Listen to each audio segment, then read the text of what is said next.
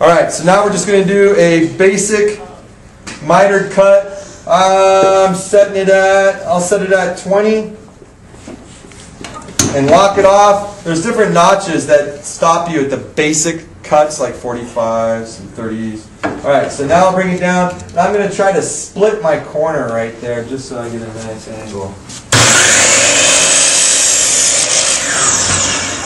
Alright, so that was a 20-degree mitered cut. Now, look, think of it how I want you to think about mitered cuts as picture frames. Alright? All those corners have to come together, right? To a point. So that's how you make those mitered cuts, and you make them the same, and then that's how you get that picture frame mitered angle. Okay? When you're going around a wall, so you've got a wall like this, and if I'm putting crown molding in up on top, I have to do a mitered cut so that the crown molding comes together right here and right here, flush up against the wall. Mitered angles, okay? Alright.